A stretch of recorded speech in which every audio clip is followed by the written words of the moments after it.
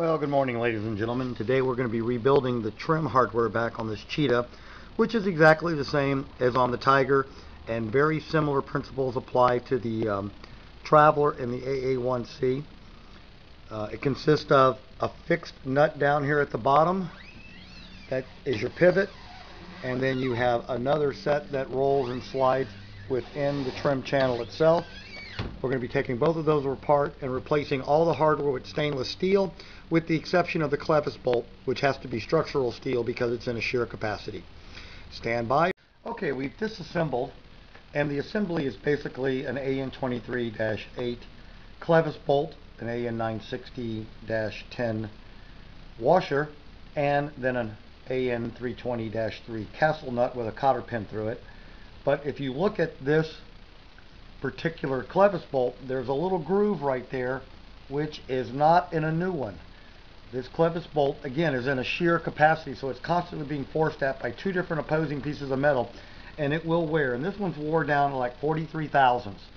That's almost 40% of the diameter of the bolt. Now, it wasn't going to fail anytime soon, but it's been clear that nobody has checked this hardware in quite a while, so we're going to be replacing with new. And then we'll put this one back together after cleaning, and then we'll attack the really complicated one, the trim arm itself. Stand by. Now you can see we've already reinstalled it, but the stack is nothing more than a new clevis bolt, an AN960C10 stainless steel washer, and a AN320C3 castle nut. So that's what goes here. This one's for the other side. All we have left to do is install the stainless steel cotter pin. And we're using stainless steel because this is exposed to the weather all the time. Even for the airplanes that are kept in a hangar, it's still a good idea to use stainless steel, but when you're out in the weather, and that way it protects it. We'll be back in a minute to attack this bad boy. Okay, we've taken apart the other side, and what you have is you have the clevis bolt on the outside, followed by an AN960-3 washer, two of the four AN960 416 washers. Then you have these two little special bushings, and these are very expensive. They're like $40 a piece from Fletcher. They're specialized steel, close tolerance. One goes inside the other. The larger one rolls on the outside. The inner one goes through and allows it to roll in here, followed by a spacing washer inside the two pieces here. And then on the outside, a AN960-10L, followed by the castle nut that we're used to seeing, and then a cotter pin.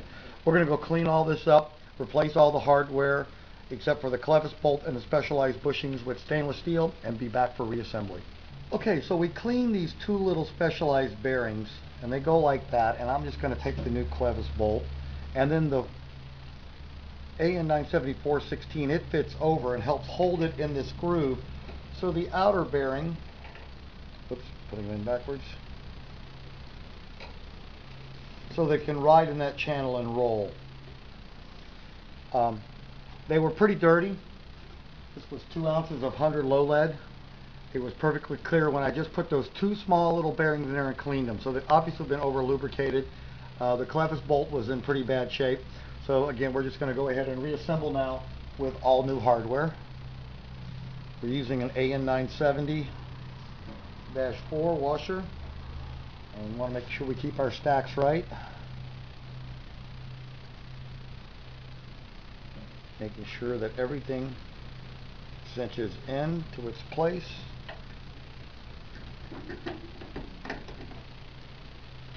Okay, and then we have to get the spacing washer on the inside. This is always the tricky bit. Drop a few.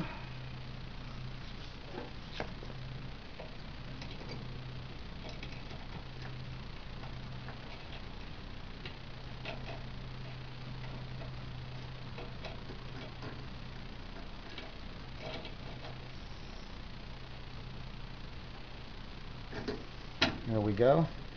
Now we're all the way seated, so that you can see when we put pressure, this washer still spins. And now all we have to do is add the proper stack to the outside so that our castle nut spins up. And we'll need a thin one in there too.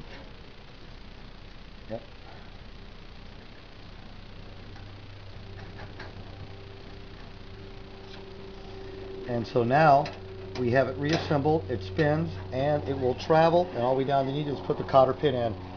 So this finishes up doing the trim. We'll do the same thing for the other side, but the stainless steel hardware, it's about 40% more expensive. You're only looking at a couple dollars worth of hardware back here, and it'll last for years and years. We'd like to thank you for watching Grumman Pilot's YouTube channel. Directly supports the Grumman Pilots Association, your GPA. Have a fun day flying your Grumman. Thanks for watching.